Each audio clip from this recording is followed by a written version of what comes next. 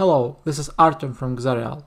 In order to protect your intellectual property for the documents designed in SOLIDWORKS, you might want to add a specific signature or watermark to your models, so it's going to be recognized if it's downloaded or used by someone else. You can add new custom property with information about your intellectual property, but this property could be deleted or edited by anyone else who has an access to this document.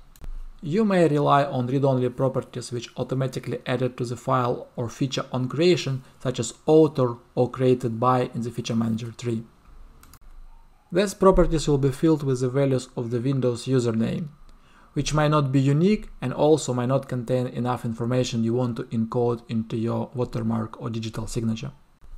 In this video, I will demonstrate free macro which allows to add a watermark feature directly into your Feature Manager tree with a custom message and the node. After running this macro, new feature is added to the Feature Manager tree.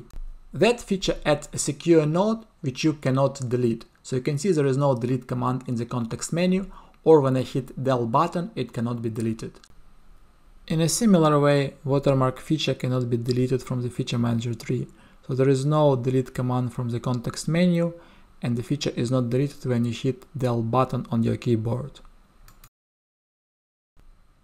This feature also cannot be renamed, so every time the name is changed, it will be automatically reverted to the original name.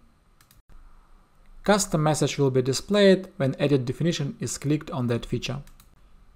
Name of the feature, value of the node, and the custom message on edit definition can be configured in the macro. This feature is automatically embedded into the model, which means that whenever this module is opened on different machine, in different SOLIDWORKS session, or even with different SOLIDWORKS version, this feature will be available and behave in exact same way. Let's now open this file on a different machine with a different SOLIDWORKS version and confirm that we have this feature available. So you can see the feature is in the Feature Manager tree, the security node is here and it cannot be deleted, the same as the feature cannot be deleted as well. Please follow the link in the description of this video for more information about this macro. Thank you.